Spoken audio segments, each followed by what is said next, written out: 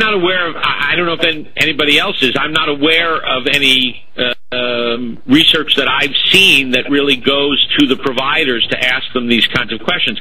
I did think it was interesting that in a significant minority of communities indicated that there were planned change efforts going on among congregations in their communities. So to sort of continue with this theme of paradox to some extent, I can just suggest my own reading of some of this data is that certainly on the central agency side, there's a lot of activity. I mean, virtually every one of the activities that we suggested, with a few exceptions, virtually all of the activities, a majority of the responding agencies said yes.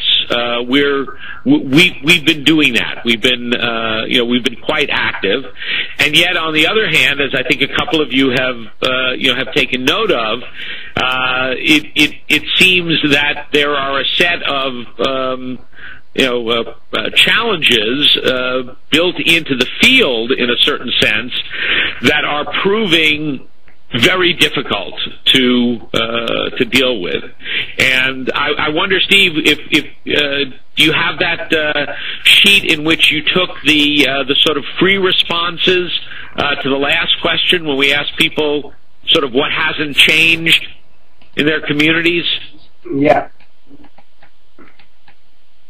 Here it is. So just, take it. I don't know that you've had a chance, that people have had a chance to see this. So this is a little longer of a read. But these were responses that I think came in from, 16 out of the communities or something, 16 of the respondents. Take a minute to read them.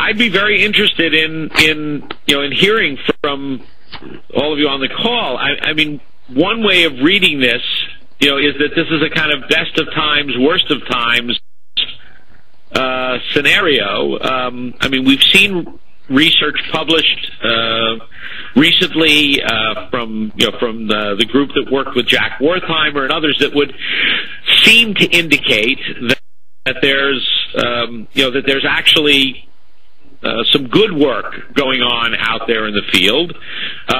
We know that there are quite a few initiatives that are underway in communities, both large and not so large, that are in more or less systematic ways trying to improve complementary ed.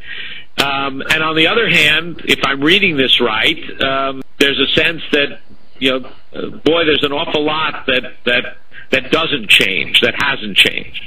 We're not reporting the same kind of turnover. Now that may change as this cohort gets older, as it is going to in public education, but at the moment at least we're looking at administrative stability. And we're also looking at a series of disconnected but nevertheless well-intentioned experiments in change, whether at the organizational level or at the curricular level, curricular meaning both formal and informal. Those two things seem to be going on. At the same time, the persistent issues are shrinking enrollments, lack of clarity and vision of goal, and articulation of goals and vision, retention or lack of retention, etc., which seem to be very persistent issues throughout. So it's just an interesting description of what is.